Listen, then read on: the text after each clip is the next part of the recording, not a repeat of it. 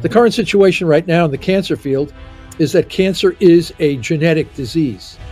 If you go to the National Cancer Institute website, the NCI website, it says cancer is a genetic disease caused by somatic mutations, mutations that occur in cells of our tissues and organs, leading to dysregulated cell growth. So the definition of cancer is dysregulated cell growth or cell growth out of control. That's the definition of cancer.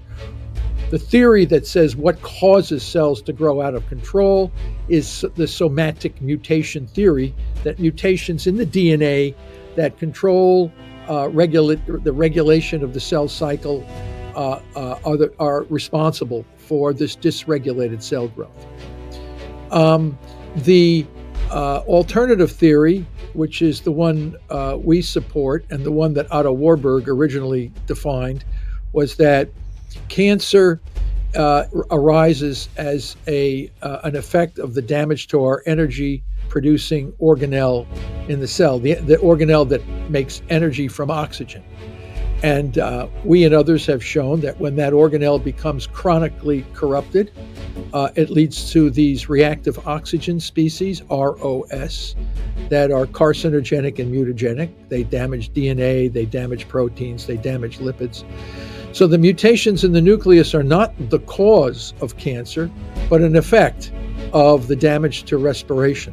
So this is two totally different explanations for the same phenomenon. In one theory, the somatic mutation theory, which is supported by all major medical schools and the National Cancer Institute, is that the dysregulated growth, cancer, is caused by mutations in the DNA of the nucleus of the cell.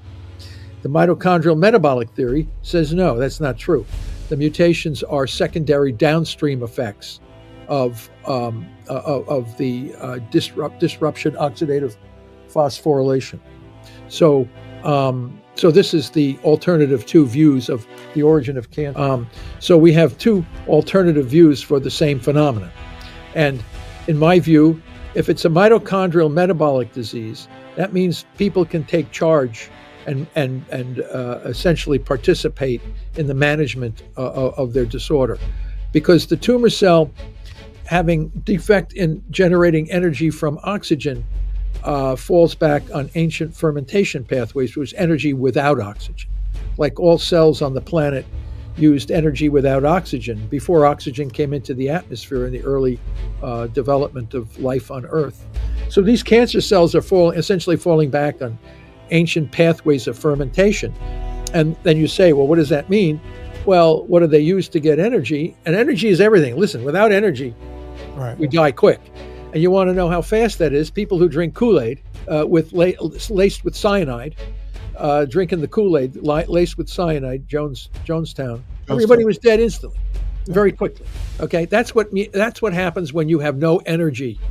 Cancer cells can live in hypoxia. They can live in cyanide. They don't need that form of energy.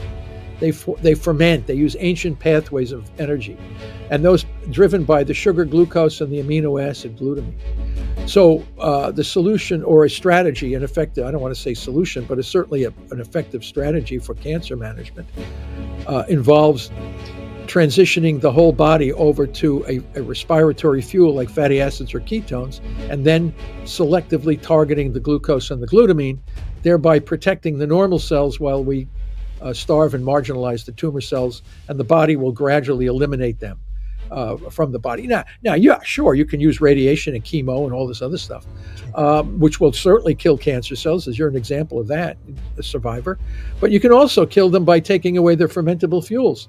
And blood cancers are remarkably dependent on glutamine, and glucose. So all cancer, we can't find any tumor that can use oxygen for energy sufficiently. So they're all essentially dependent on this fermentation metabolism. And the theory that describes that is called the mitochondrial metabolic theory of cancer, as opposed to the somatic mutation theory. These are two radically different ways of looking at the same problem.